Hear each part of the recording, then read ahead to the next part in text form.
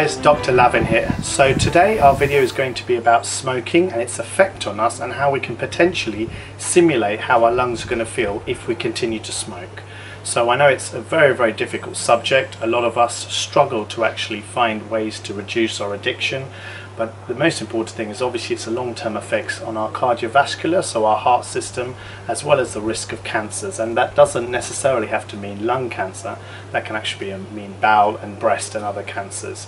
So the technique we're going to use is a breathing technique. So I'm going to ask all of you to breathe in to up to 100% of your capacity. So if you can just follow me now, opening your mouth and taking a deep breath in. This time I'll need you to go up to 80% and I'll want you to come back down again. So again, up to 80% and down. Now the final time I'll need you to go up to 80% but then make your way up to 100 and back down to 80 and back up to 100. And that's the feeling that we're trying to recreate. So deep breath into 100, drop to 80, up to 100, drop to 80,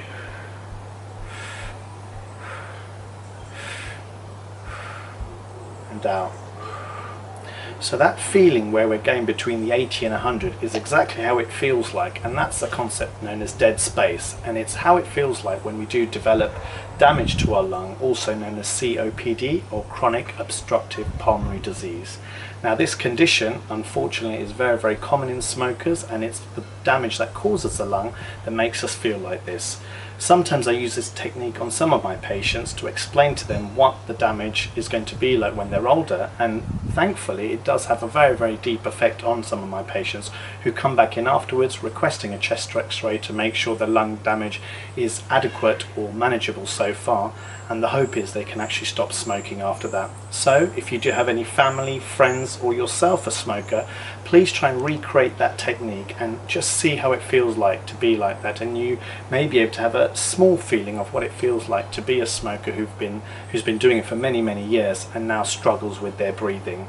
Of course, those people who do suffer with the smoking, we obviously have inhalers and other products. However, the damage that is caused is unfortunately sometimes irreversible, so we do want to try and stop smoking as early as possible.